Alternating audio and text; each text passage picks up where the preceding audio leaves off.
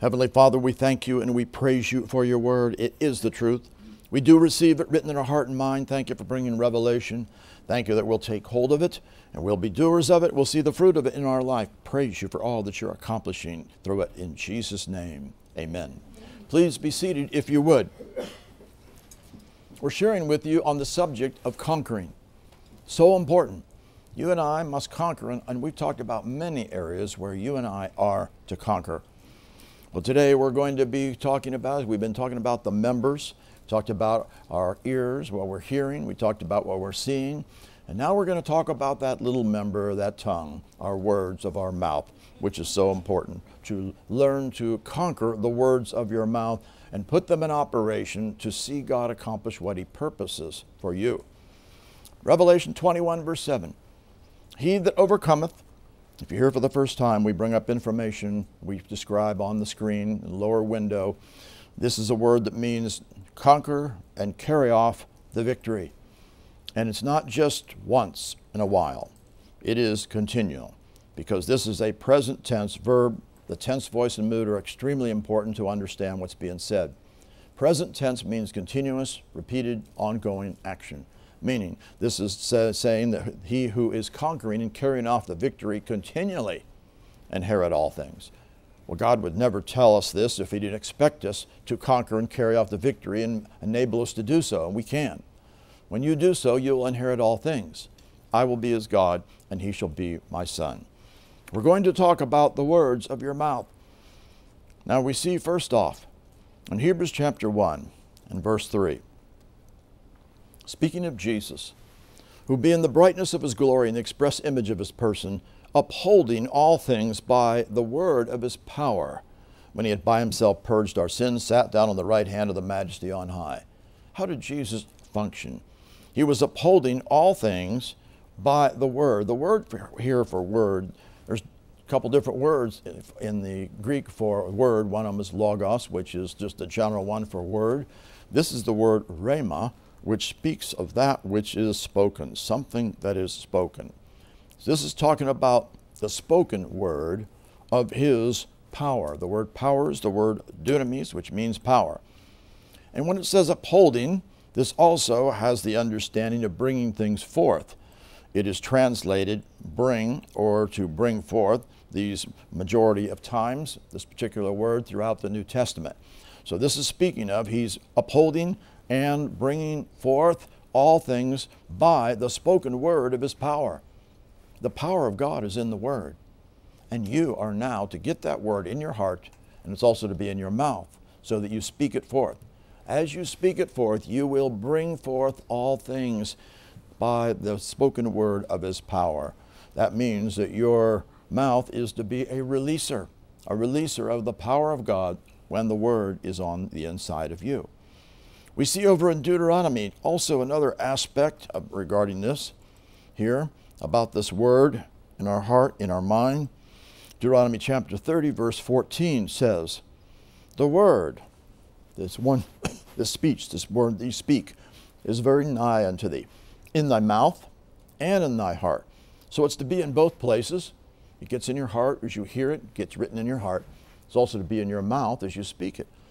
That thou mayest do it. Notice, this is all tied into you being a doer of it, because you're keeping it before you. If it's in your heart and you're keeping it in your mouth, then you'll keep your mind on it, paying attention to it, and you will be a doer of it. We see over in Romans that it's quote from this, but a little bit different, as Paul speaks some things that are important. Romans chapter 10, verse 8. He says, what saith it? The word. This again is the word rhema. The spoken word is nigh you, even in your mouth and in your heart. That's where it's to be. It gets written in your heart, and then it's in your mouth to speak forth, to release the power of God. That is the spoken word of faith which we preach. This is the spoken word that is going to bring things into being, and it's with your faith. Now, verse 9 goes on and says that if you shall confess, and when it speaks here of shall confess, this is actually a subjunctive mood verb, which means it's a conditional statement. If you might confess would be the way you translate. It's not a future tense. It's if you might confess with thy mouth the Lord Jesus, And if you might believe, same thing, subjunctive mood, which is a conditional statement in the Greek, in thine heart that God has raised him from the dead. And when it talks about the dead, by the way, this is not talking about just out of physical death. The reason being is because this particular word for talks about dead. This is the word dead, nekros, and it's plural. So it's talking about, and it's an adjective. So it's talking about the dead ones. Where were all the dead ones? Down in hell. Jesus was down in hell. When did he get raised out of the dead ones? When he got born from above. He was the firstborn from spiritual death to spiritual life. And so if you believe that he, having accomplished the redemption, then brought forth the reconciliation by spiritual birth, being born from spiritual death to spiritual life, getting a new spirit, being a firstborn, you shall be saved, because that's what's of a necessity, because you're going to receive him and become a firstborn as well when you get a brand new spirit, having received Jesus. Now, he goes on and he says, you shall be saved. Now, when it speaks about shall be saved, this is future tense and passive voice, meaning who's going to accomplish it. God does it, because you can't make yourself be saved. Passive voice means the subject, which is you and I, is being acted upon by somebody else. So that's God doing this. Now, does this mean now that if I do this, that the one saved always saved? As some people believe, no. Because it goes on and says, for with the heart, man has come to believe continually, present tense, so it's continually, but it's a passive voice, so it's not talking about him doing it all by himself. He has come to be believing continually because of the word that God has brought in and brought revelation to him unto righteousness. You aren't going to be able to figure anything out yourself. It's all by revelation. And with the mouth, confession is being made as you're speaking this same thing ongoingly, passive voice, God's work through the word in you that is bringing forth that as you speak it. This is what he's bringing forth into being unto salvation. Well, this shows the fact that I need to be continually believing the word unto righteousness, and I need to be continually speaking forth what his word says, confessing, in order to produce the salvation of the Lord, showing it's an ongoing work because it's present tense, and it's done by God's work in your life because it's a passive voice in each case. That is important to realize. Matthew chapter 12. Your words are important, and we must make sure that our words are speaking right things. Matthew 12, verse 34, he says, O generation of vipers, how can you, being evil, speak good things? For out of the abundance of the heart, the mouth speaketh. Whatever's in your heart is going to come out of your mouth. That's why you need to guard your heart, and you can't let any evil thing come in your heart. You've got to make sure you're only getting the word into your heart. You want only the word in you, so then that'll come out of you.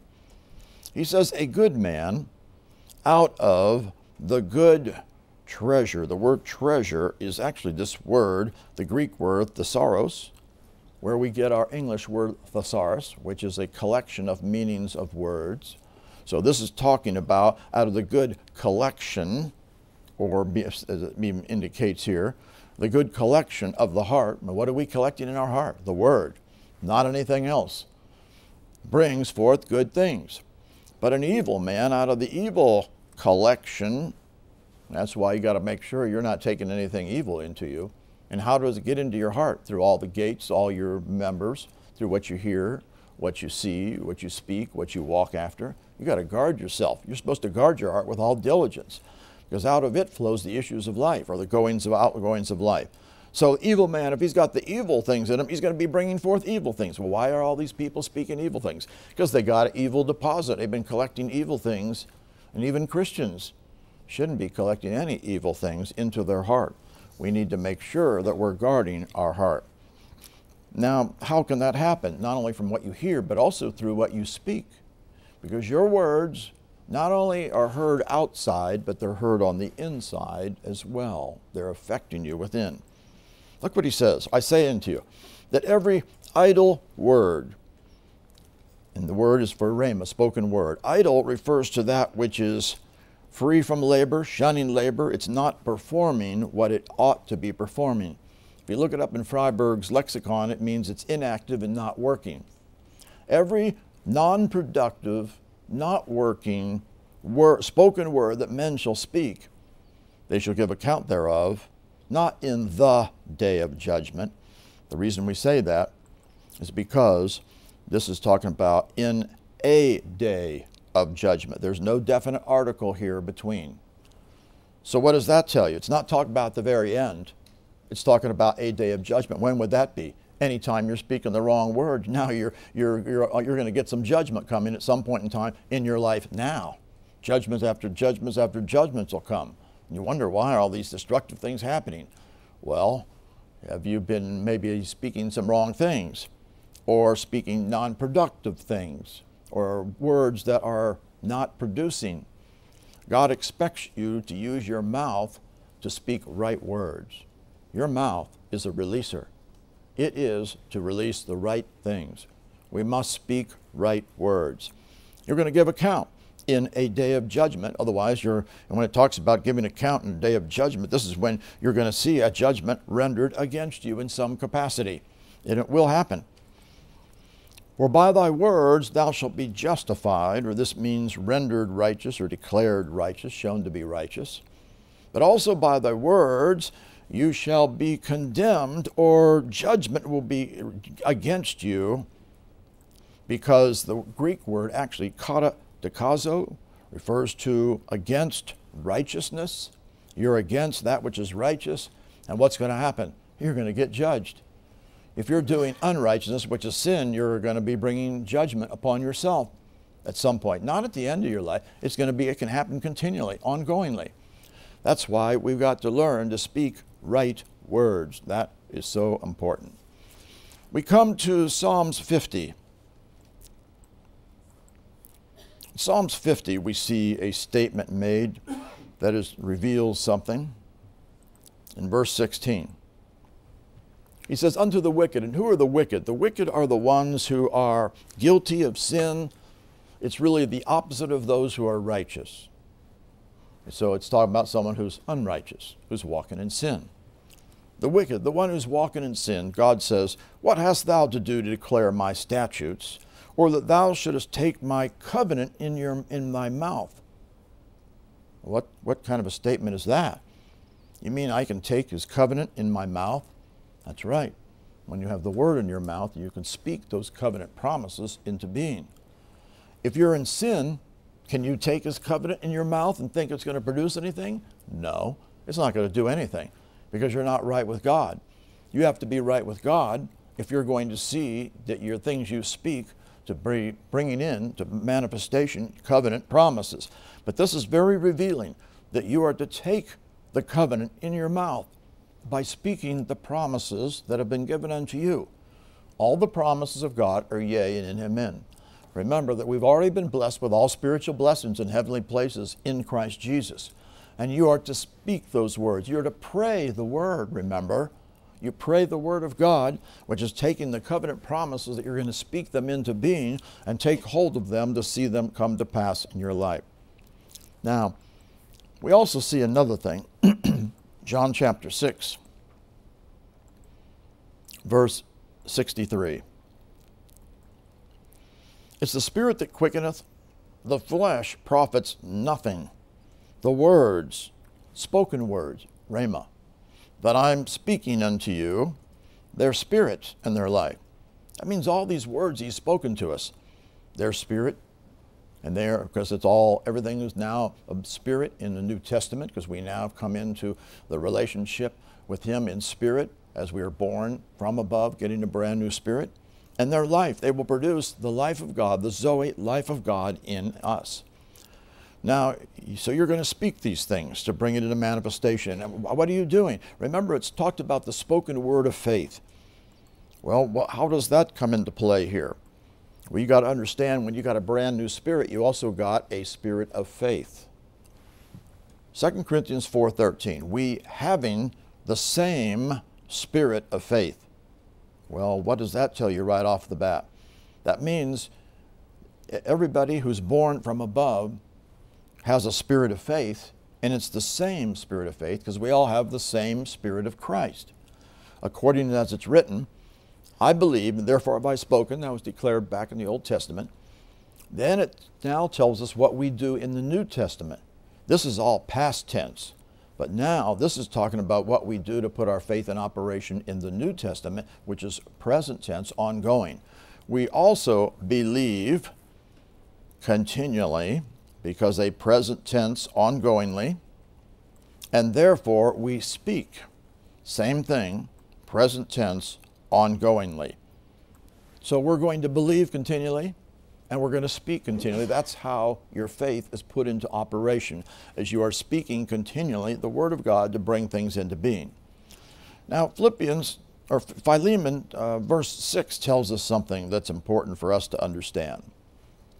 It says that the communication, and this is the word koinonia, which not many times means fellowship or association, but also refers to participation or joint participation. So the joint participation of your faith, which you and I have the spirit of faith and we're to put it in operation, may become, this is, again, a conditional statement because it's a subjunctive mood. Subjunctive mood means a conditional statement. Conditions have to be met for it to happen. May become, if conditions are met, active. This is the word energes, meaning active and operative and effective, in or by the precise, correct knowledge of every good thing which is in you in Christ Jesus. Now, it says acknowledging. It makes you think it's like a participle with the ing on the end, but it's not. It's a noun. And so it shouldn't be translated that way. It's a mistake. Here's the word, and it is a noun, not a participle. Therefore, the way you would translate it is, it may become actively working in or by the precise, correct knowledge of every good thing which is in you. And it's interesting what it says after that. This is the word in, en. These prepositions are important to see what's said. In you. And then the next statement, it doesn't say en again, talking about you being in Christ. Instead it uses the word eis, which means into. And this is the preposition that refers to motion into something. So what it's saying is, you're going to be, participation of your faith may become actively effectual and operative in the precise, correct knowledge, you got to get it exactly, of every good thing that's in you, which is all that's been given to you, all the promises, into Christ Jesus, meaning you are coming into becoming like Christ Jesus if you are putting your faith into participation effectively, meeting the conditions, according to the precise, correct knowledge of God, speaking those things into being, because you are becoming a participant or a partaker of something. It's of your faith. And what is that going to produce? It's going to bring you into the likeness of Jesus, that you become like Him. This is why it says into Christ Jesus. We see the same thing brought forth over in 2 Peter 1:4. It's similar. Whereby are given to us exceeding great and precious promises. We have all these promises. That through these, literally this says, you might become, same word, genomai, might become, conditional statement just as well, partakers, the word, not the koinonia, that's the verb form, this is the noun form, koinonos, meaning referring to a partaker. You might become a partaker of the divine nature. Well, what's that mean? I'm going to become like Him. That's why the other said, into Christ Jesus. You're becoming like Jesus as you possess the promises of God. And what Philemon's talking about is the participation of your faith will become active of everything that's in you in Christ Jesus, all the promises that have been given that are in you, into becoming like Him as you are partaking these great exceeding promises. You're becoming a partaker of the divine nature as you possess them. Meaning, as you possess the promises of God, you're becoming like Jesus, essentially. And it's going to happen because of the participation of your faith actively in operation to see the promises come to pass. But it's got to be according to precise, correct knowledge.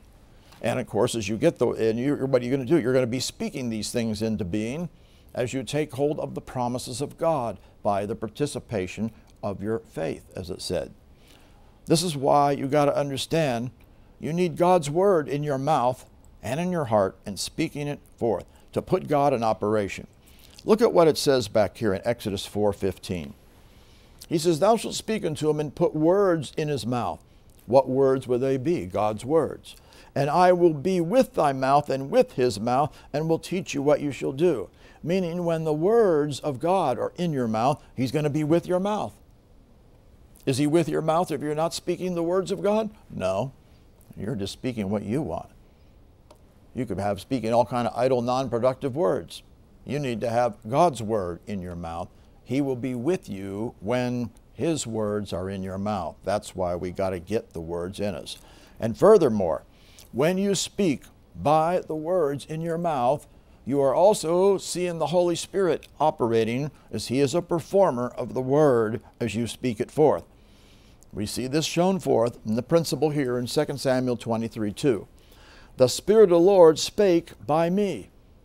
Oh, how did he speak by you? His word was in my tongue. So when the word is in you and you're speaking it out with your tongue, the Spirit of the Lord will be speaking by you to accomplish and bring these things into being, because the Holy Spirit is a performer of the word. He will see these things come to pass. So from all this we can see our spoken words are extremely important. What you speak, if you're not speaking right words, you're going to see a judgment. If you are speaking right words, you're putting your faith in operation. If you're speaking right words and putting your faith in operation, possessing promises, then you're actually going to come into Christ Jesus, become a partaker of the divine nature, change into the very image of him, possess all the promises in your life, and see the tremendous work of God accomplished. So we must understand about words. Words are important. In fact, we even go back to Genesis chapter 1, when God begins to bring things into being. Notice what it says throughout Genesis 1. Genesis 1, verse 3, God said, he said words, let there be light, and there was light.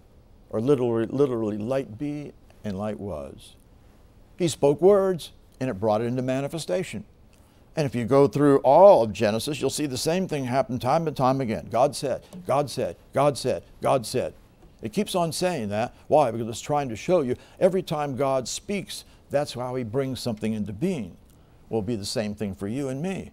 You're going to have to speak to bring things into being. And every time you speak the right words, you're going to be releasing the power of God in the spoken words to bring those promises into being. Words are carriers, and they release what's in them. Well, that means you got to be speaking right things. If you speak wrong things, you could be releasing negative things. You don't want to speak words of doubt. You don't want to speak words of hatred. You don't want to speak words that are contrary to what is in line with the Word of God.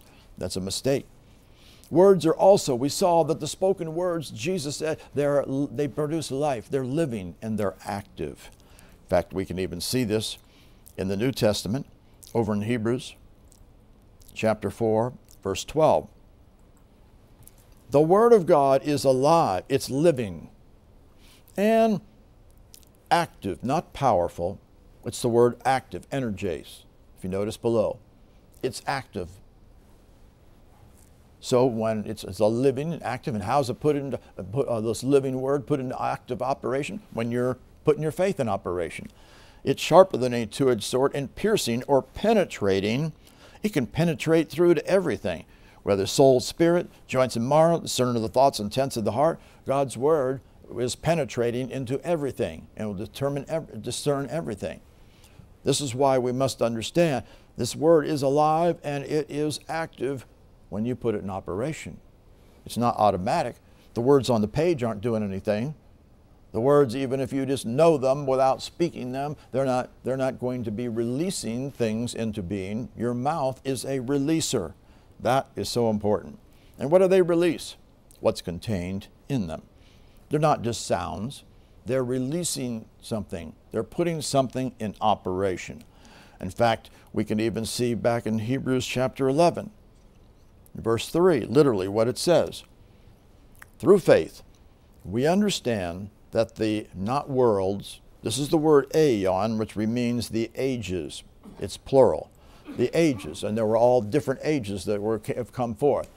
The ages were framed or here put in order by the spoken word of God. Otherwise, the spoken word of God brought all these things into being. Everything was spoken from the spiritual words of God that brought everything in the natural into manifestation. So that the things which are seen, everything in the natural, were not made of things which do appear. Well, that means they became into being, literally, by things which do not appear, which is spiritual words. Well, the same principle is going to work with you.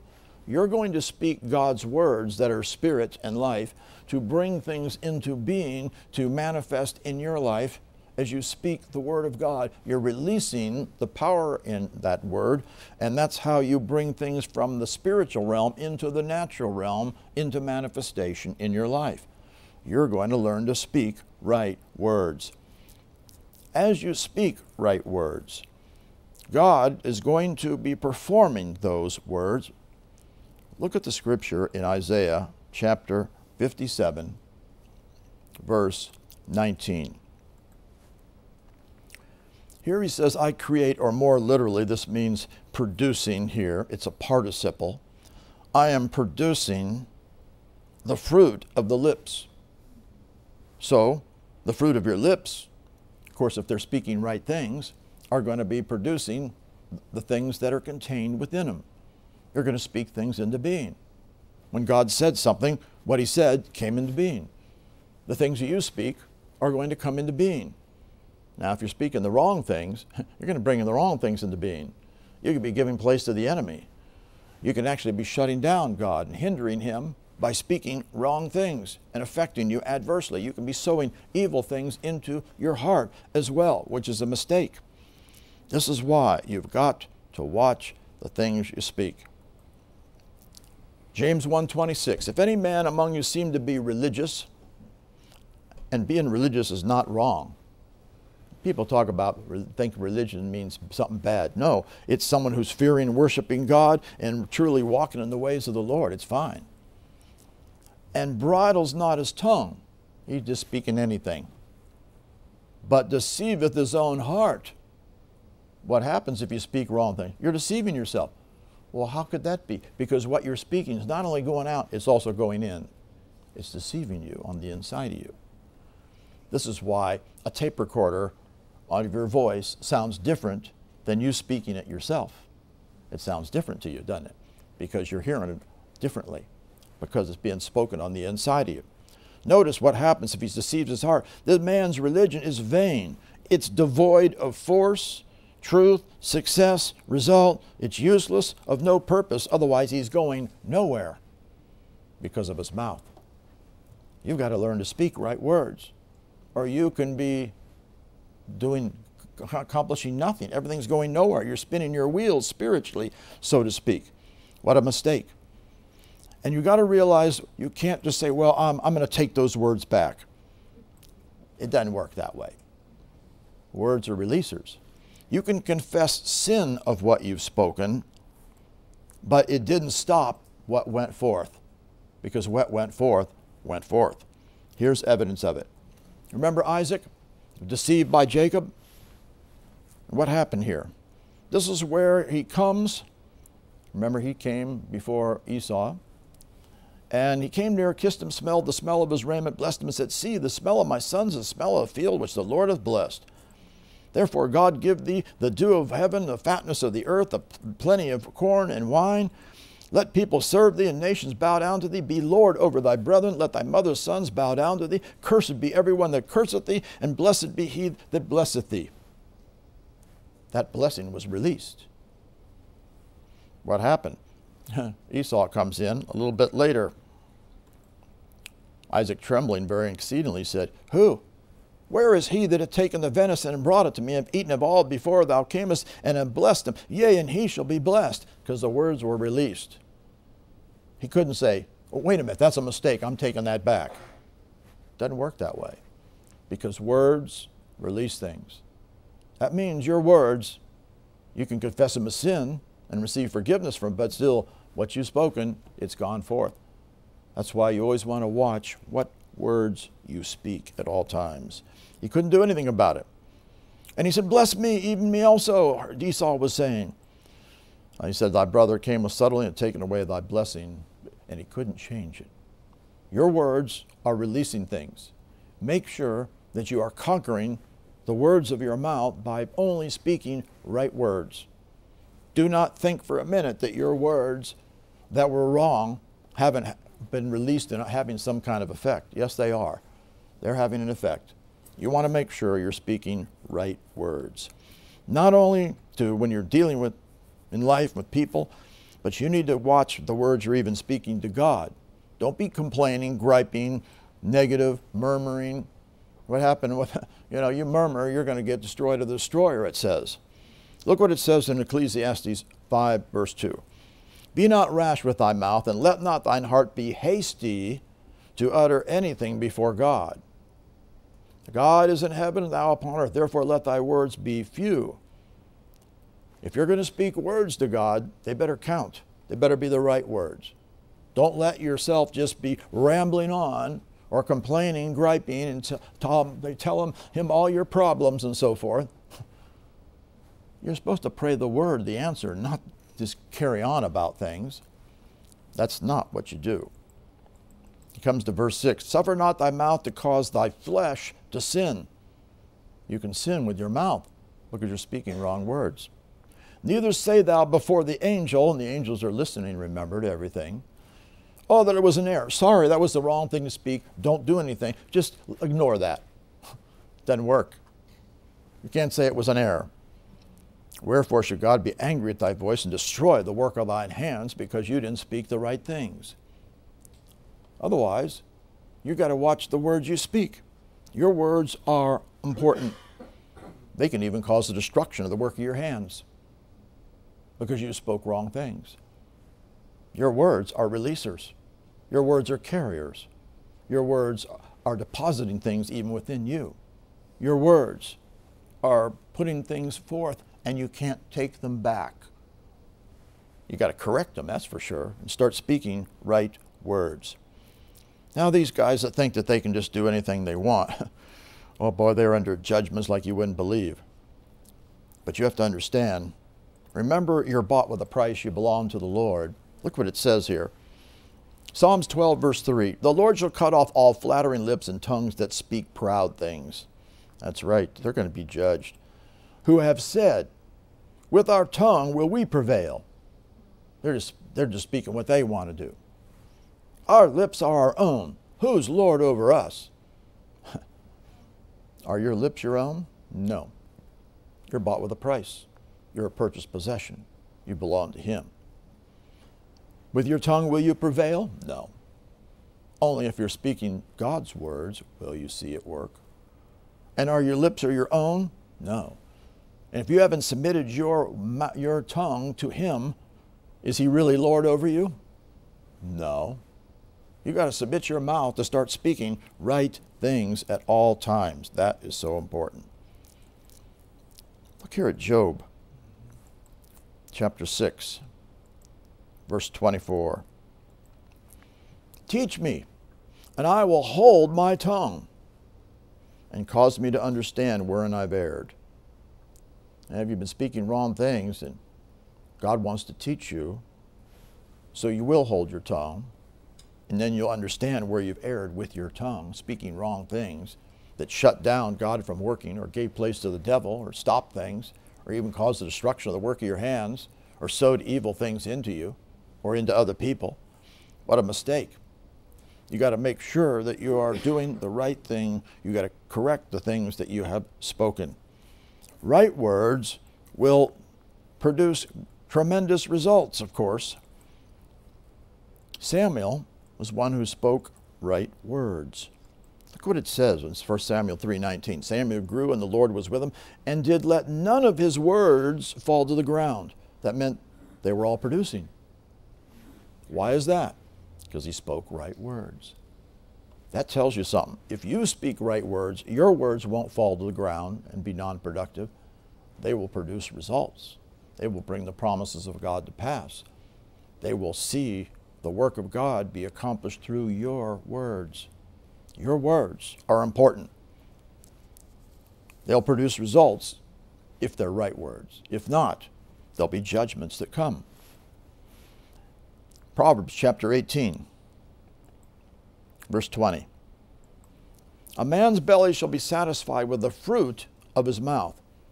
That means the fruit with the things that have been coming out of my mouth, I'm going to be satisfied with. Because remember, it's releasing something. And with the increase of his lips shall he be filled. Then he goes on and says an important thing in verse 21. Death and life are in the power of the tongue. You mean I can speak death with my tongue and I'm going to be filled with it and affected by it? You absolutely will. They that love it shall eat the fruit thereof. You can bring death or you can bring life. It all depends on the things that you are speaking. Think about what you're speaking before you speak. Don't be quick to just speak. Be slow to speak, remember it says. That's what he wants. Proverbs 6:2. Thou art snared. You've been snared with the words of your mouth, if they're wrong. Thou art taken. This word actually means captured. Who captures you? The devil does. Because you gave place to him and evil spirits will come into you and now you got these evil spirits in you. But you spoke wrong words. You got mad, you got upset, you spoke bitter, you spoke evil, you complained, you griped, you murmured, you carried on, you got upset. Oh, you're getting captured by the enemy. You got to learn to speak right words at all times. That is absolutely essential. Now, so therefore, because we're going to conquer this tongue, make sure we're only speaking right things. Look what it says in Psalms 39:1. I said, I will take heed to my ways that I sin not with my tongue. You can sin with your tongue by speaking things contrary to the word. I will keep, this is the word shamar, meaning guard my mouth with a bridle, while the wicked's before me. Well, you have to do it all the time, not just when the wicked's before you. I'm not going to sin with my tongue. If I sin with my tongue, I'm going to give place to the devil. I got to guard my mouth with a bridle. I got to make sure this thing is not speaking anything that's contrary to the word of God. Psalms 19, verse 14. Let the words of my mouth and the meditation of my heart be acceptable in thy sight, O Lord, my strength and my redeemer. Well, that's what we want. That's what's supposed to happen. You speak the right words, it'll be acceptable. You speak the wrong words, it won't be acceptable whatsoever. And that scripture we were referring to earlier, the Proverbs chapter 4, where it speaks of the word here in verse 20, Proverbs 4:20, my son, attend to my words, incline thine ear unto my sayings, be listening to them. Let them not depart from thine eyes. Keep them or guard them in the midst of thine heart. Their life unto those that find them, and health to all their flesh. And so watch over your heart with all diligence, for out of it are the outgoings, this means, of life. Because what comes into your heart? The word. And what comes out of the abundance of your heart? Your mouth's going to be speaking. And that's what's going to release the power of God to bring forth the outgoings of life into manifestation for you. So you got to watch over it. You got to guard your heart. And of course, when the word comes to you, what is the devil going to try to do? Well, one of the things he's going to try to do is come to get that word out of your heart by you not doing it. Mark chapter 4, verse 15. In the parable of the sower, these are they by the wayside where the word is sown. When they've heard, Satan comes immediately and taketh away the word that was sown in their hearts. Why was that? Because they didn't do it. If you don't do it, you won't incorporate it into your lifestyle, and the enemy will take it out because you won't get spiritual understanding of it. You may have a knowledge of it in your mind in a sense, but only through hearing and doing the word you get revelation as it get established in you. Remember, if you're just a doer of the word, not a hearer only, you're deceiving your own self. Because only the ones that hear and doers are the ones that are going to be blessed in their doings, it says in James chapter 1. So the devil's coming to try to get this word out of you. That's why you got to guard your heart. But of course you got to get the word in your heart, and you can't let all this evil stuff come into your heart. Of course the enemy is trying to get to your words all the time. Psalms 56. We've seen this scripture before. We talked about it with our thoughts, but it's very revealing to us about our words as well. Psalms 56 verse 5, talking about what the enemies do. Every day they rest. They're trying to get to your words. This word rest is referring to be able to turn, to distort, to get this thing shape or form this in a wrong way is really what it refers to in this sense. All their thoughts are against me for evil. So they're trying to get to your words, turn your words away, get your words to speak wrong things, anything contrary to the word. You got to watch your words. Of course, will the flesh want to speak the things of the word of God? No, it wants to speak whatever the human nature wants to get you to react. You can't be a reactor. You need to be thinking what the word says and slow to speak before you speak. Remember what happened. You see, you can't sit there and think, well, they provoked me, they got me all upset, and I happened to speak some things. God understands, you know. That didn't work. Did it work for Moses? No.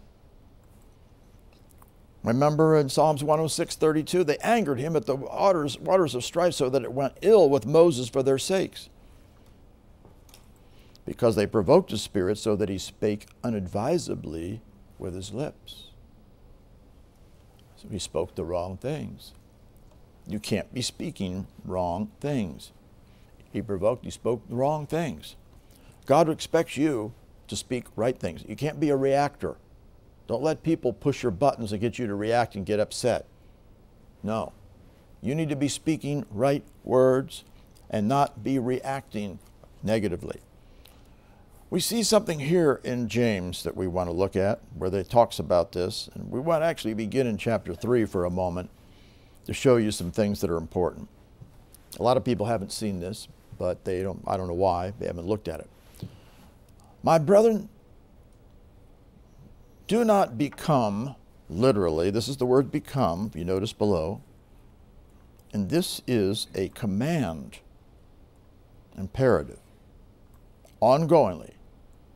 Do not become, on an ongoing basis, many teachers, didaskalos.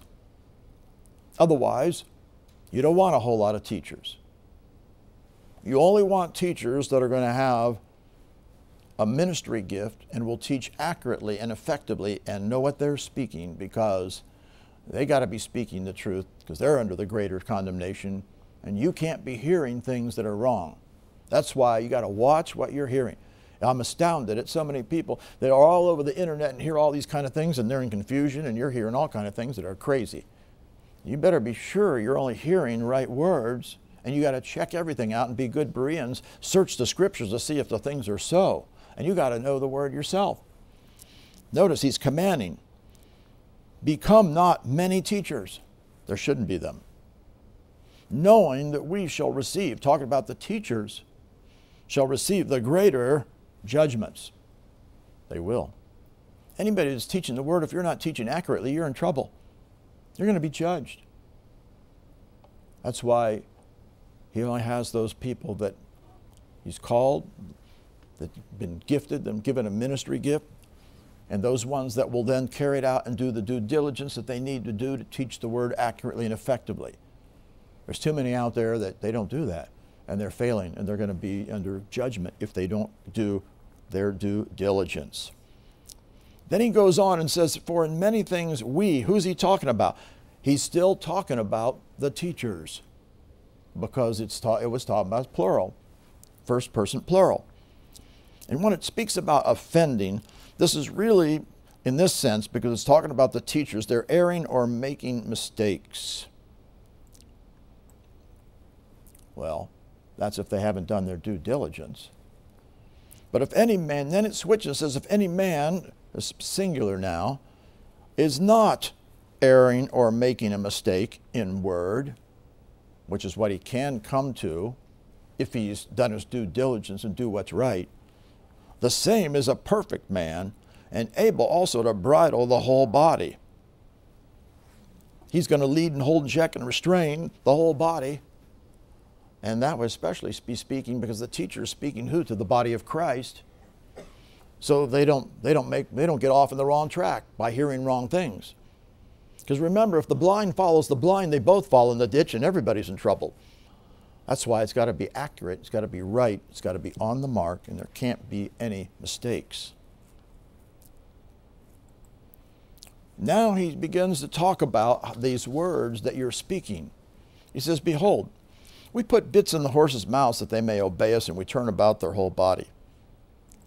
The ships, even they so great, are driven to fierce winds, yet they're turned about with a very small helm whithersoever the governor listeth. The rudder on the ship. Little member, you know, they've got the bridle on the horse. You got the rudder on the ship directing the thing. So is the tongue. Your tongue is directing what's going on in your life. It's a little member. Boasting great things. Behold how great a matter a little fire can kindle or set on fire, light up, and put in operation. Your tongue can light some wrong things, can put into fire, up into fires essentially. Kindle really means to set ablaze, more or less, literally. Here, to set a fire, set ablaze, or set a fire it can mean when you look it up in the lexicons. The tongue is a fire. Talking about the tongue that's coming out of someone who doesn't speak the word. A world of unrighteousness. This is the word adakia. They have it, iniquity here, but it means unrighteousness. Meaning that you can be put in the tongue, which is a fire, you can be put into operation unrighteousness because you're speaking wrong things. So is the tongue among our members. Remember, we have the law of sin in our members. That's why we can never trust our mouth to be speaking things that are right unless we're speaking things in line with the word. And it defileth the whole body. It can defile and spot. You're not supposed to have spots. Remember, Jesus is going to present to himself a church without spot, without wrinkle. We can't be spotted. Your tongue can spot you, cause you to be defiled, defiling the whole body, and sets on fire. It ignites, it sets on fire for destruction here, the course or the wheel of where something comes into being. Genesis refers to that which is an origin or a birth. Otherwise, you're speaking, where you're speaking it from is putting into the wheel or the course or the operation of what you spoke into being. And it is set on fire of hell. Now it's very interesting. This is the word Gehenna. Gehenna is the word that refers to the place of punishment and destruction. This particular word. It was the place of punishment. What this is pointing out is your tongue is a fire, a world of unrighteousness. It's in our members, and it's, remember, the law of sin's in it. It defiles you, and it will set on fire the wheel or the operation, essentially, the course of what you bring into being, the origin of it, what you're speaking. And this, of course, is set on fire of what? Of that which is going to take you to punishment. Because you're going to be judged by your words, and you're going to be punished. This doesn't mean the fact that you're going to go to hell. You can confess your sins, but you are putting in operation that which is the destructive effects of what hell, which is a place of punishment and destruction. Otherwise, you can bring destruction forth on yourself. And then he goes on and he says, every kind of beast and of birds and serpents and of things in the sea is tamed, has been tamed of mankind. By man being able to do this, by human nature. Literally, this says, human nature. There's actually two words here. That's the word for human below here. Then, but the tongue can no man himself in the flesh, he can't tame it because it's unruly evil, full of deadly poison because it's got the law of sin dwelling in it, remember? So it's just going to speak all kinds of things that are wrong. So, therefore, it says we bless God, even the Father, but there we curse men, made up the similitude of God. We can't be speaking blessing one minute and cursing the next minute. We shouldn't be speaking the cursing ever. And then he goes on and says, out of the same mouth proceeds blessing and cursing. My brethren, these things ought not, it's not necessary that this be coming to pass. It should not be happening otherwise. You need to be speaking right words. Because, remember, you can be speaking that which is going to bring blessing or release blessing. You can be speaking that which is going to release cursing or even bring cursing and destruction upon you, judgment, because you're setting on fire that which is going to bring judgment and punishment upon you. Does a fountain send forth at the same place sweet water and bitter water? No. Because your mouth, if it's coming forth from the word in your heart, it's coming from God. If it's coming forth from the flesh, from the law of sin in your members, it's not coming from the same place. It's coming a bunch of bitterness and evil stuff's coming out of you. You can't be doing that. Can a fig tree, my brethren, bear olive berries? Either a vine, figs, so can no fountain yield both salt water and fresh. It's going to yield one or the other. So what's going to be the answer? The answer is you got to get the word in you. And how are you going to be able to deal with this, since the human nature cannot tame it or subdue it? It's only by God. And how is God going to do it? Through the word in you. When the word's in you, then out of the abundance of the heart, the mouth will be speaking from the word that's in you. And it's also, remember, not only written in your heart, but it's also written in your mind in the New Testament. At the same time, does that mean that God's totally in control of everything that of my tongue? No, because you also have a part to play as well. You get the word in you, but then remember in Romans chapter 6, verse 13, it tells us about yielding our members. Now you have members, and your member, one of your little members, your tongue. Neither yield, this is a command to you and me. Do not yield, imperative mood, your members as instruments of unrighteousness unto sin. That'd be speaking wrong things. But you yield yourselves unto God as those that are alive from the dead, and your members, you're yielding them as instruments of righteousness unto God, because what are you going to speak? The word of righteousness. You're only going to speak right words. Remember, sin shall not have dominion over you, because you're not a sinner any longer. You now are a righteous spirit, and you can yield to the word of righteousness and speak right things. Look at verse 16. Know ye not that to whom? Well, that's a spiritual authority, a person. You yield yourselves servants to obey, his servants you are to whom you obey. Whether of sin unto death, well, if I'm sinning, who am I obeying? The devil, who's working at you to get you to sin, trying to wrest your words. Or of obedience, well, who would I be yielding to then? To God, speaking the right words. And what does that produce? Righteousness. That's what he wants. God expects you to yield your mouth to him and to be obedient, choosing to speak only the things he wants. That's why you think about what you're speaking before you speak. Look what it says back in Psalms. We need to conquer the words of our mouth. Many people wonder why things aren't happening for them. They speak the word one minute, and then they go and speak a bunch of negative things the next minute, and they wonder, why didn't I see anything happen? Because you undid everything. You shut it all down.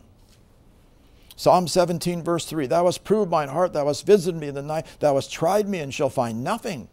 There's nothing wrong here. I am purposed that my mouth shall not transgress. God wants you to purpose. I'm not going to transgress with my mouth. Because we're conquering this little member. We're conquering our every area, including the words of our mouth. So you are to purpose that your mouth is not going to transgress. You need to be thinking about this every day. You get up in the morning, I'm purposing my mouth is not going to transgress today. I'm going to make sure that I am only speaking right things. Psalms 141. Verse 3, Set a watch, O Lord, before my mouth. Keep the door of my lips. Well, in the New Testament, you and I are now responsible for it, remember? And the door of my lips, that's what I'm letting come in or letting go out. A door was something that lets something go in and out. You want to be sure that you're only bringing things in. Or this is really, the door would mean what's going forth out of your mouth in this sense. So you're going to have to guard it. Guard your mouth and keep the door so it's only speaking right things. You don't want any perverse things coming out of your mouth. You don't want any things that are going to bring destruction. That is so important. Now, of course, you got to guard yourself. If you don't guard yourself, you're going to be affected. This is why you got to watch what words you hear. Judges chapter 16, verse 16. This is talking about Delilah and Samson. Notice, it came to pass when she pressed him daily with her words kept working at him and working at him and working at him and working at him, and urged him, so that his soul was vexed unto death. It grieved him, and it finally broke through. And so what did he finally do? He told her all his heart. What a mistake. He said unto her, there hath not come a razor upon my head, for I've been a Nazarite unto God from my mother's womb. If I be shaven, my strength will go from me, and I'll become weak and be like any other man. And that's what happened. The words that he heard affected him. Don't let evil words affect you. You cannot allow evil words to work against you. In fact, they will affect you if you don't deal with them properly. Job 19, verse 2. How long will you vex my soul and break me in pieces with words? They're affecting you in your will, intellect, emotions, and they're causing damage with the words coming into you. This is why you must deal with the words. If anybody speaks words that are wrong against you, what do? Isaiah 54:17. No weapon is formed against thee shall prosper. Every tongue that rises against you in judgment, you shall condemn it. I have people that speak words against me. You've had people speak words against you. I've had people speak all kinds of things against me. And they're still speaking against me today, even in this city, amazingly. They never come to talk to me about anything. All they do is just speak negative things. And all over the place. It's happened for all, anytime you're speaking the word and you're not going to compromise, people are going to speak against you. You condemn every tongue. You don't get moved by it, but you don't let it work at you. So you'll make a mistake and allow it to affect you and vex your soul. You condemn every tongue that rises against you. This is the heritage of the servants of the Lord, and their righteousness is of me. And see, people will be actually vessels of the devil, whether they realize it or not, whether they're people of the world or even people who are born from above. They can be speaking wrong things. Lamentations 3:46 says, all our enemies have opened their mouths against us. If people open their mouths against you, that makes them an enemy. If you're speaking right things and they're speaking wrong things, right? If people are speaking against you, what are you going to do? You're going to be moved by it? No, you're going to condemn that. They're speaking against you, and there's no reason for them to. There's no reproach on your part, no sin on your part. They're speaking things that are wrong. These are enemies. They're actually an enemy against you if they're speaking things. Paul had to deal with that. He said their mouths need to be stopped. Enemies will speak against you. And you say, well, words, don't they affect you all the time? Not unless you react to them wrong. Look in 1 Samuel 17. Here is where Goliath comes, the champion of the Philistines. And the Philistine, this is Goliath, said, I defy the armies of Israel this day. Give me a man that we may fight together. And when Saul, he's the king, and all Israel heard those words of the Philistine, they were dismayed and greatly afraid. What did those words do? They damaged him. They sowed evil things into him. And they reacted to them They responded to him. They didn't deal with him properly, and it caused a damage to him. They got dismayed and got greatly afraid. Well, when we come down to verse 23, this is later. David now is going to help deal with the situation. As he talked with them, behold, there came up the champion, the Philistine of Gath, Goliath by name, out of the armies of Philistine, and spake according to the same words. Same words. And David heard them. Did he get dismayed and greatly afraid? No. Wrong words, if you don't react incorrectly, will not affect you adversely. But if you react wrongly, they will damage you, for sure. If you learn how to deal with things, you can live above being hurt or wounded and not being moved by anything that comes at you.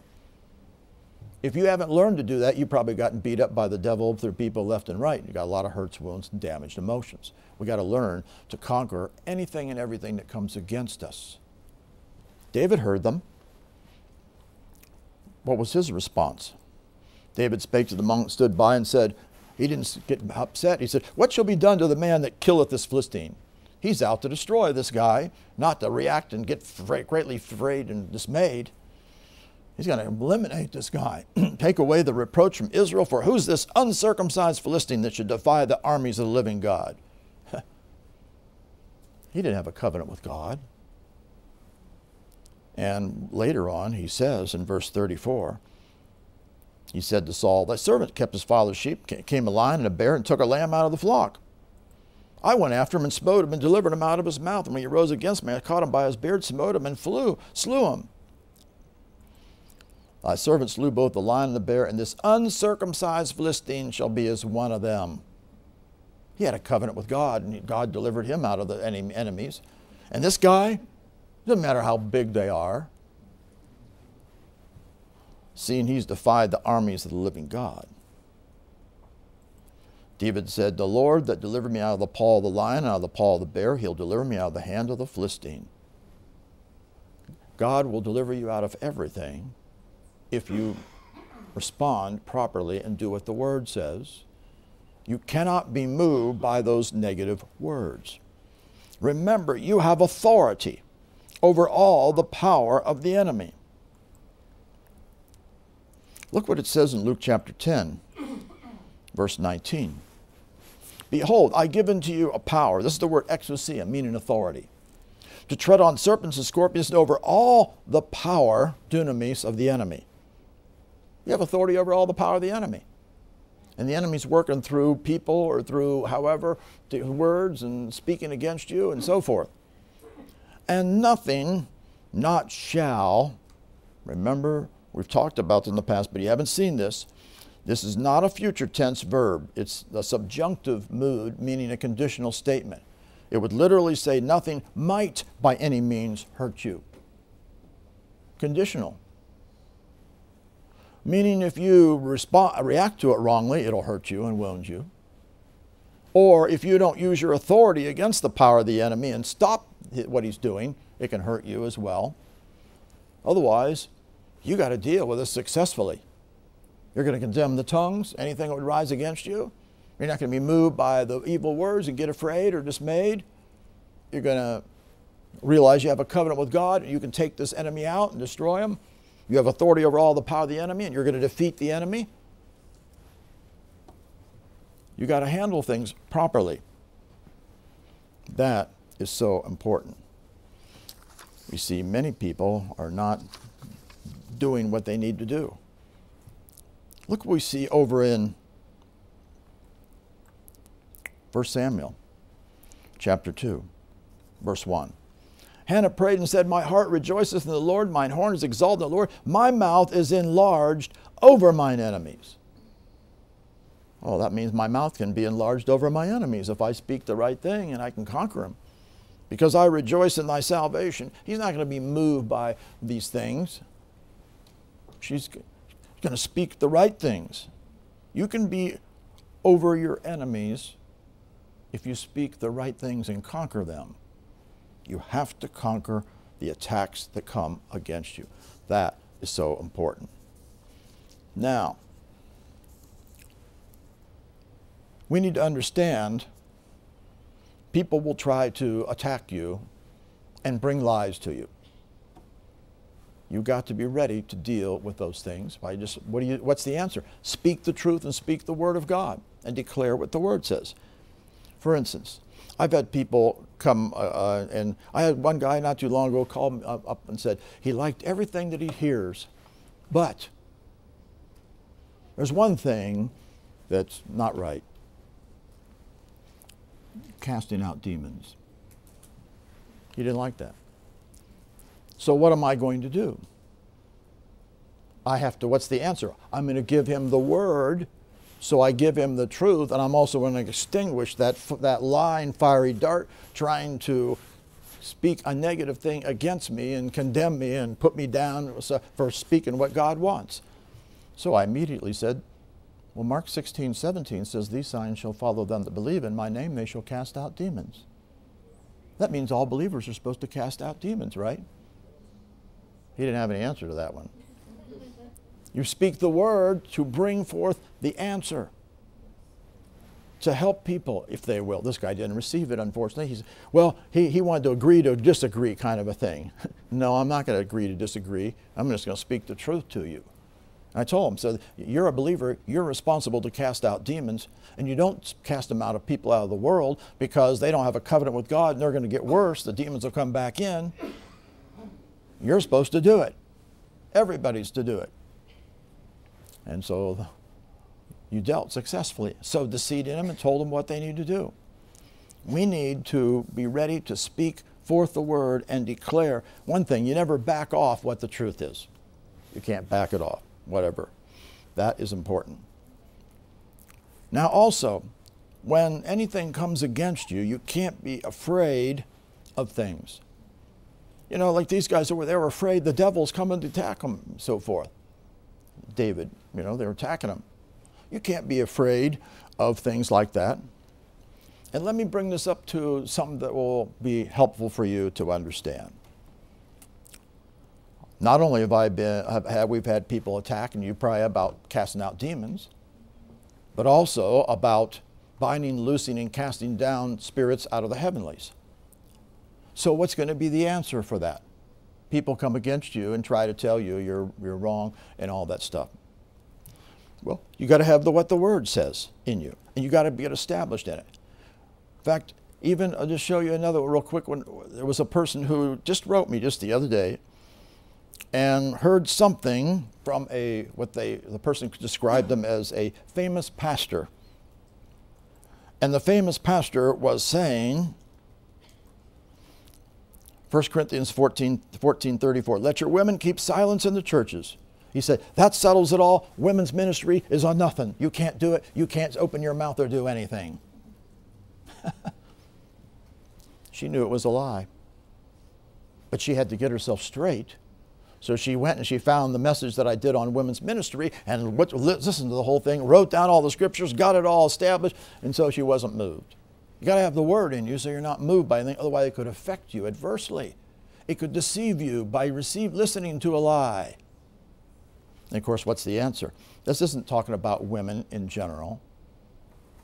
How do you know? Because the next verse says, if they'll learn anything, let them ask their husbands at home. This is talking about a wife. It's the same word in the Greek. And furthermore, what was the problem? The men were educated and the wives weren't back those days. And the women sat on one side, the men sat on another side. And so what was happening? In the midst of the church service, the woman was calling across, the wife was calling across to the husband. She wanted to learn something. What's that mean, you know? Hey, they're supposed to keep silence and hold their peace in the churches. They're to be under obedience and ask their husbands at their home. It's a shame for them to be speaking out and being disruptive. That's what it's talking about. It has nothing to do with women not being able to speak. Of course, in the New Testament, remember, there isn't any male or female anymore in God's standpoint. We're all one in Christ. Women can operate in ministry just as well as men. Don't anybody ever tell you that. It's a lie. When she got established in that, she didn't get moved by that. You got to make sure you don't get moved by anything that anybody says. And I see too many people, they get moved by what someone says. For instance, let's talk about the heavenlies. Ephesians chapter 2, verse 6. He's raised us up together and made us sit together in heavenly places in Christ Jesus. Who's that talking about? All believers? I'm sitting together in heavenly places? I thought I was here. How can that be? How am I seated together in heavenly places? Where were you born from? Above. What spirit did you get? The Spirit of Jesus Christ. What are you? You're a firstborn citizen of heaven. You've been sent here as an ambassador. You're a sojourner here, remember? So where does your spirit come from in heaven? So where is your position? Even though you are a foreigner and a one who is ambassador for Christ, come to this foreign land, so to speak, because you got a new spirit from above. That's why you're sitting together. So that means I'm in a position of authority in heaven, in Christ. I'm in that position of authority. Well, what am I supposed to do, remember? Luke chapter 10, verse 19. He's given us authority to tread on serpents, scorpions, over all the power of the enemy.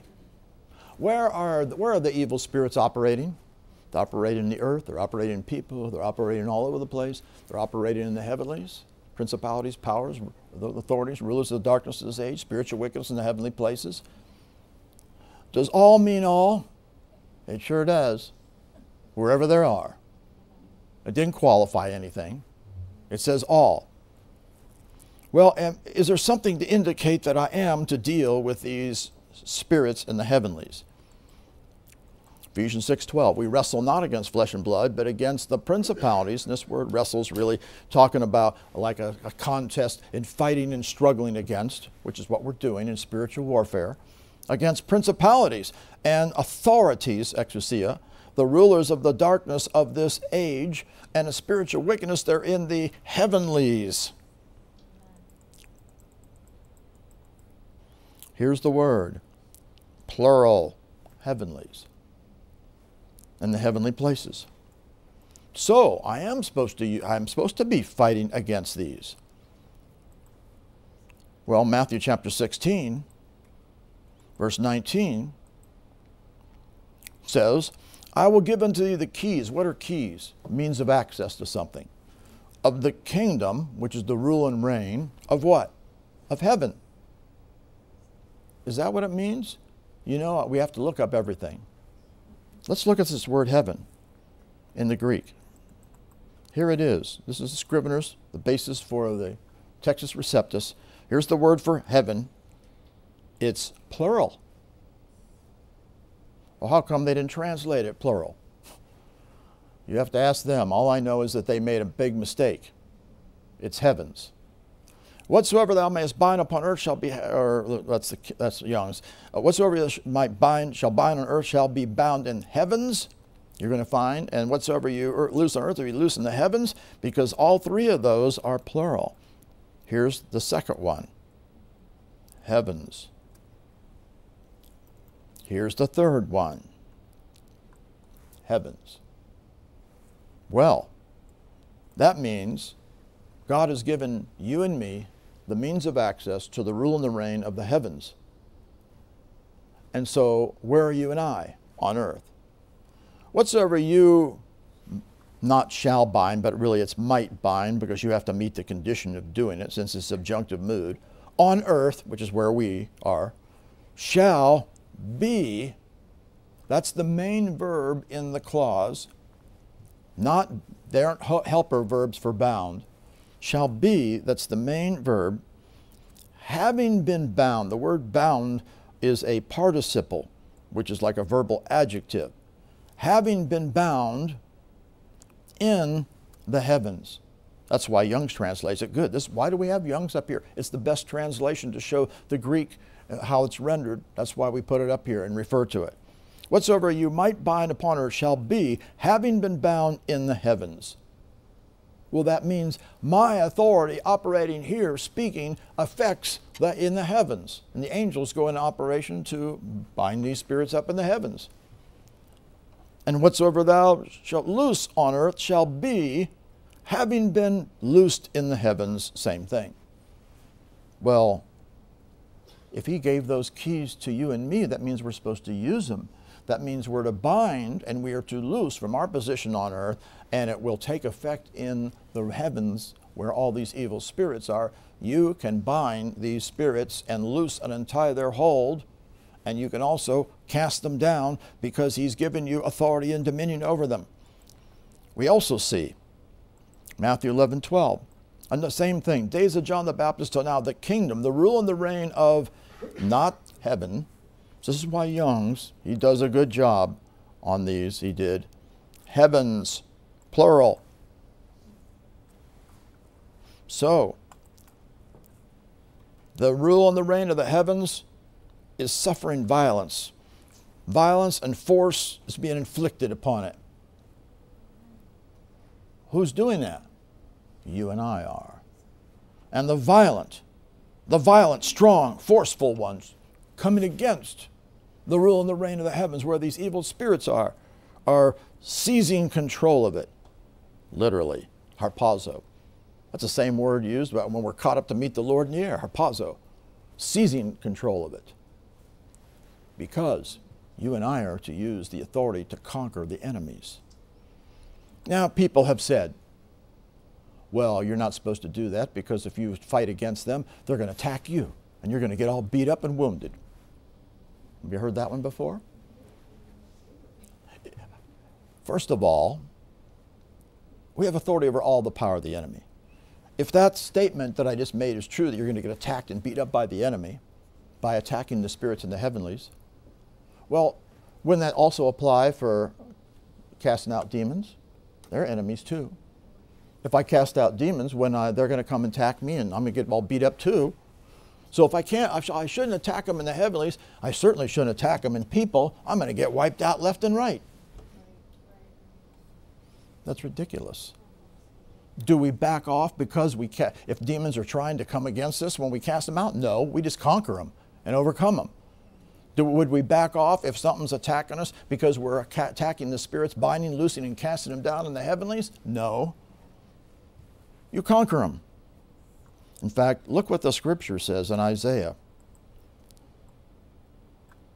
chapter 59. Here it speaks about the intercessor. He's looking for an intercessor. And so the intercessor puts on all these things, the breastplate of righteousness breastplate, helmet of salvation on his head. Well, that's the armor of God, isn't it? Garments of vengeance for clothing, clad with zeal as a cloth. He's going to go after these enemies of these garments of vengeance. That's attack. Destroy the enemies. According to their deeds, according to repay fury to his adversaries. The intercessors used to destroy the works of the enemy, all these evil spirits operate in the heavenlies. Recompense to his enemies. To the islands he'll pay recompense. So shall they fear the name of the Lord from the west, and his glory from the rising of the sun. So could the enemy try to attack you? Well, sure, he could kind of attack you. I mean, you get the word in you, he's going to try to attack you to take the word out. You try to cast out demons, he's going to try to attack you because he'd like to come back in. You attack them in the heavenlies and cast them down, they're going to try to attack you to try to affect you adversely, to stop you from doing that because you're affecting their rule and reign. Since when do you ever back off because someone might be attacking you? That's crazy. You know what that tells me? Those people don't know they have authority over all the power of the enemy and that nothing might hurt them. If they knew their authority and were using it, they know they could conquer everything. Look what happens. When the enemy comes in like a flood, oh, the enemy's coming. Look what happens to the intercessor who knows what he's doing. The Spirit of the Lord shall lift up a standard against them. What does that mean? Well, we have to check this out. When we talk about this standard, this is in this polel stem. And the stems are important because the polel stem means to drive at. He's going to drive at against him. That means the Holy Spirit's going to go into operation because you're, of course, operating in your authority, conquering the enemies. And he's going to drive at the enemy, and the enemy's not going to get to you. He's going to be driven out. He's going to be conquered. He's going to drive at him. It's astounding that people think these kind of things. Are you and I, how about when the enemy targets you because he wants to wipe you out? Romans chapter 8. Oops, Romans, that is. Get to this. Look what it says in Romans chapter 8, verse 35 and following. Who shall separate us from the love of Christ? Who would be doing that? The devil. What's he try? He tries all kinds of things. Tribulations, distress, persecution, famine, nakedness, peril, sword, any kind of attack. As it's written, for our sake we're killed all the day long. We're counted as sheep for the slaughter. Who views us that way? The devil does. So he's going to attack you. So does that mean, uh-oh, I'm going to get attacked by the devil now? I better not try to ruffle any feathers here in the heavenlies or anything. No, that's ridiculous. Look what it says. No, in all these things we are more than conquerors. And this literally says, because it's a verb, we are being completely victorious. If God's causing you to be completely victorious, are any of the enemy attacks going to prevail against you? No, if you know what you're doing and you're using your authority against all the power of the enemy, because then nothing by any means might hurt you because you met the conditions. Do you have authority and dominion over every work of the enemy? Absolutely. You know, people have said this, well, you shouldn't be attacking the heavens, you're going to get attacked. That's a lie. You're supposed to do it. You're supposed to destroy the works of the enemy, and you won't get it. You'll get victory. I've been doing this for 40 years. I haven't gotten beat up and destroyed by the enemy. I've been casting out from the heavenlies, and I've been casting demons out of people since 1984 when I learned about deliverance, for 40 years. All these people, if you're getting attacked, then you must not know what you're doing. You must not know your authority. You must not be conquering the enemies and overcoming them. It's astounding. You know, you could say the same thing about casting out demons. Well, if you cast out demons, they're going to come against you too. They sure will. Now, if you don't know what you're doing, they could get to you. Look at Matthew 12:43. When unclean spirits gone out of a man, he walks through dry places, seeking rest, finding none. So it was cast out of him. Well, what's the spirit decide he's going to do? Read the next verse. Then he says, I'll return to my house. He considers you your house. I'm going back into my house. He's not going to be satisfied for you to throw him out. From whence I came out.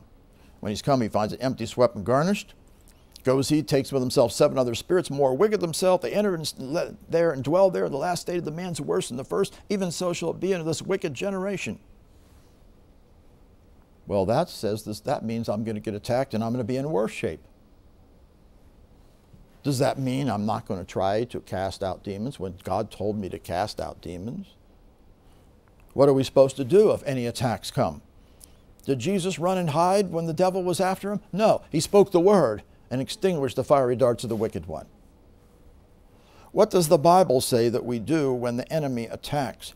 How do we conquer everything? With the word of God, remember. Submit yourselves therefore to God, get the word in you, resist the devil and he will flee from you. You can resist him and he'll flee from you. You can drive him out and conquer him. You know, I see it's quite contradictory when you think there's people out there that say you shouldn't be coming against the evil spirits in the heavenlies because you're going to get attacked and get wounded and beat up, and that's wrong. But they tell you it's okay to cast out demons. That's contradictory, isn't it? It's ridiculous. We should be casting out of the heavenlies, and we should be casting out of people.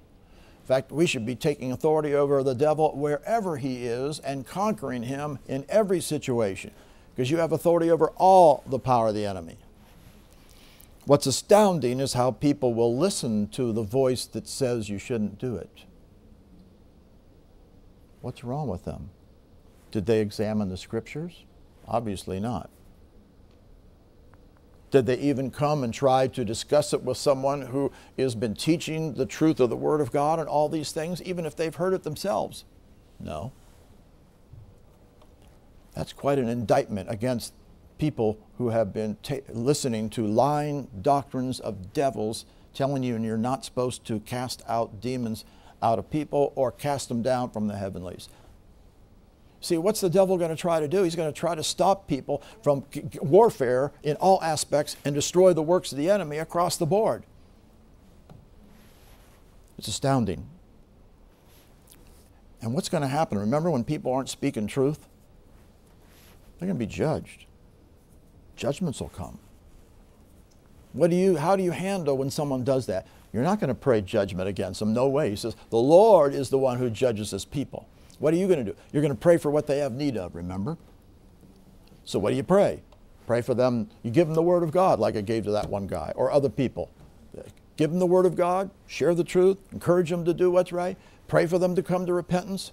Pray for God to send laborers. Pray for them to open the eyes of their understanding so that they'll come to the place of repentance so they won't be yielding to the devil and in false things.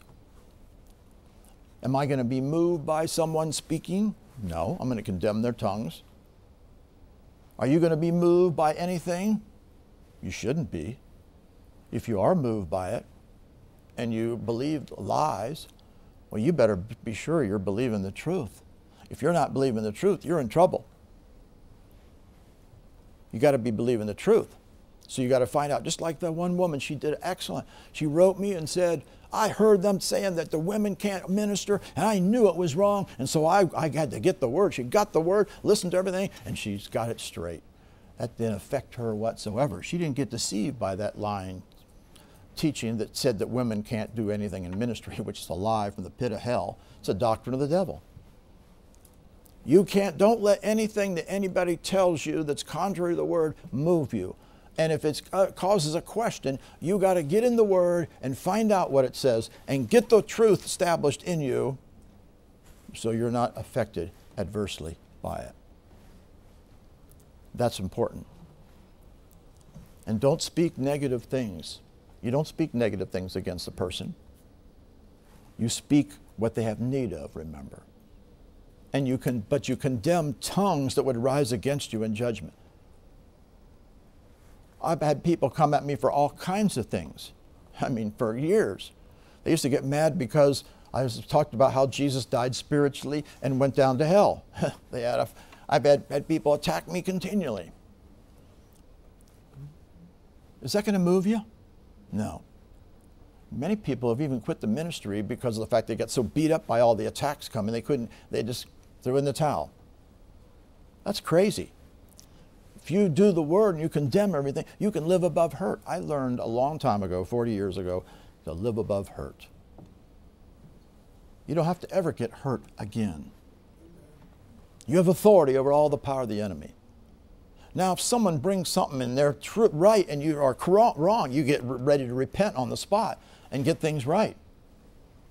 But if they're speaking things that are wrong, you condemn the tongues and you stand up for what's right and you pray for all those people to come to repentance so that they won't see destructive things.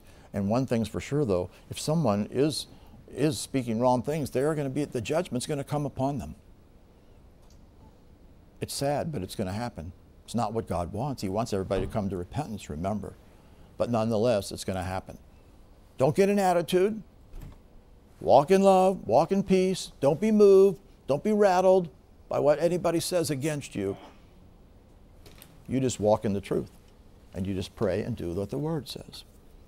And you just make sure you're on target with the Word and keep giving forth the Word and do what God wants you to do in every situation. Doesn't matter who's coming against you or they speak whatever, anytime someone's speaking something contrary, get the Word, speak the Word, give them the truth if they'll listen, condemn the tongues, make sure you got the Word established in you. You're going to be a doer of the Word. You're not going to be moved, and you're not going to let it penetrate you and eat you. You're not going to revolve it in your mind forever and think about all those things they said about me. You can't do that. You're going to destroy yourself. You're giving place to the enemy by that. You just do what the Word says. And you can live above hurt and make sure your words are speaking right words. Don't be complaining. Don't be griping. Don't be talking about all the things they did to me or said against me. Your mouths are now destroying yourself. We can't be doing that. Make sure you're always doing. Jesus got rejected by everybody on all kinds of things. He didn't get beat up by the enemy. He just spoke the Word of God. And when they came against him, he just gave them the truth, didn't he? He always gave them what they had need to hear. That's how you're going to learn to do things. You're going to make sure your mouth's speaking right before God So you don't speak things that are, well, that was an error. No, sorry. That won't go over with the angel. Remember, what you speak, it's been released. It's out there. You can confess your sin for it, but nonetheless, it's already out there. So learn to be slow to speak and watch the words you speak. Don't be moved by negative things that come at you. Be sure that you have the word established in you and you speak the truth, and you always live above anything that the enemy would try to get to you and vex your soul or hurt you or damage you or wound you. Don't be moved. Now, if you've been moved in the past, well, today's a new day. We're not going to get moved anymore. We're going to do what the word says. We're going to conquer everything. And we're going to use our authority and conquer every enemy. We're going to stand up for what the truth is. False doctrines that people speak out there, we're just going to have the truth to speak the word and bring the truth to them. That's all we can do, and pray for them.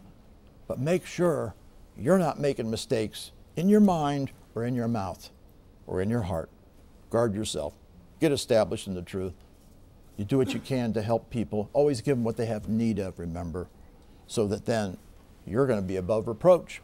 And you're going to be doing everything God wants you to do to help them to come in line, and you carry on, and you're not going to be, nothing's going to penetrate you. You live that way, you're going to stay at peace and joy all the days of your life. Say this: Heavenly Father, I thank you and praise you for the Word of God that brings revelation, that we must conquer the words of our mouth. Jesus was upholding and bringing into being everything by the spoken word. I am going to speak forth the word. I will make sure I'm not speaking words contrary to the word. I will be slow to speak. I won't be a reactor. I will give the word of God to answer the situations. I will take the covenant in my mouth and speak the promises into being, to become a partaker of the divine nature and see the works of God be accomplished in my life. When the word is in my mouth, God will be with my mouth, and the Holy Spirit will speak by me when His word is in my tongue. I will speak right words. I understand. I can't take them back. They've been released. I will make sure that I'm watching the words I speak before God. I will make sure my words are few and they're right words. I thank you that my lips are not my own. I'm bought with a price. I make Jesus Christ Lord over my lips by speaking forth the word of God and only what is right in His sight.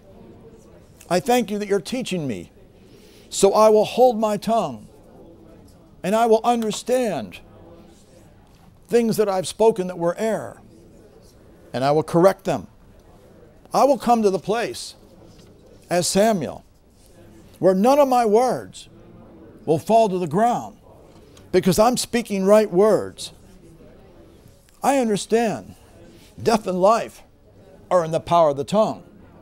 I'm going to speak life. I will not be snared or taken captive with my words. I understand that if I don't bridle my tongue, I will deceive my heart. I'm going to guard my heart and make sure I only speak right words. And I know the enemy is trying to get to my words that I would speak wrong. I understand that this little member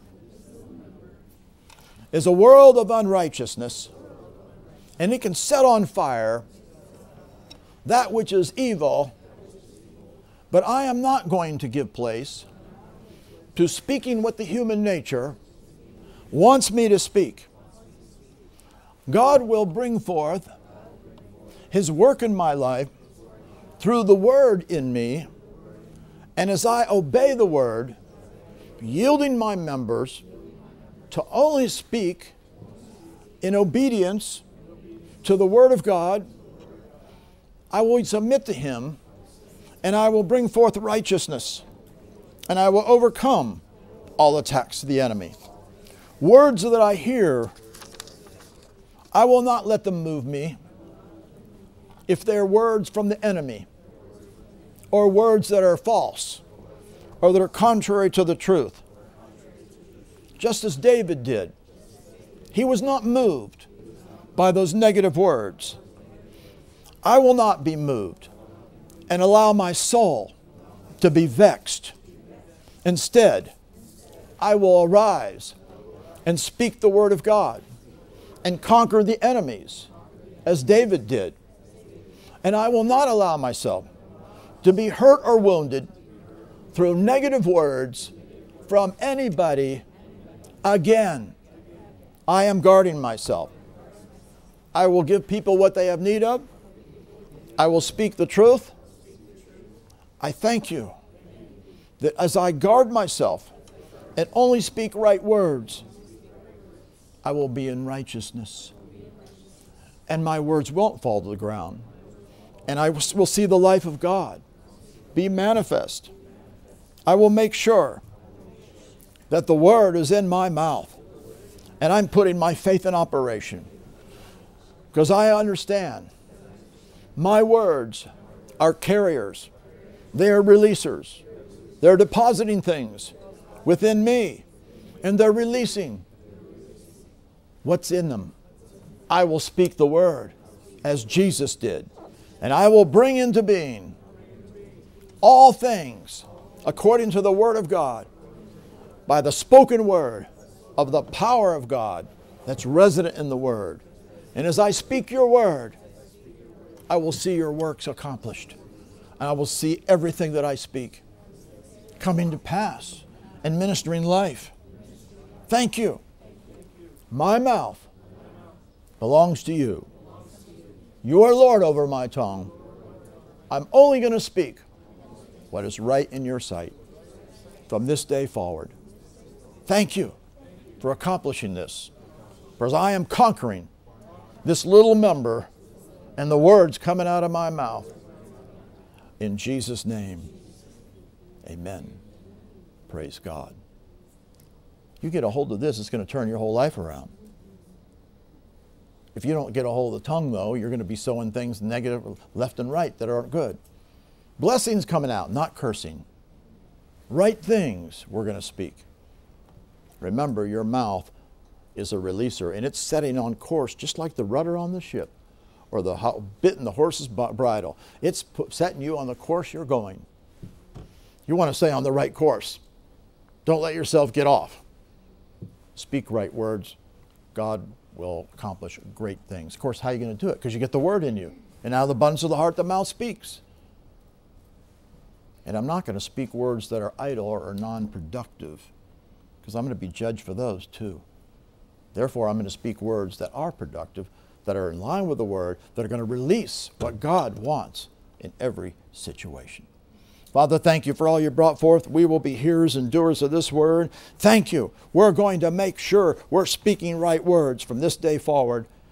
We praise you for all that you're going to accomplish in bringing this to pass in our life, because we're hearers and doers of this word. In Jesus' name.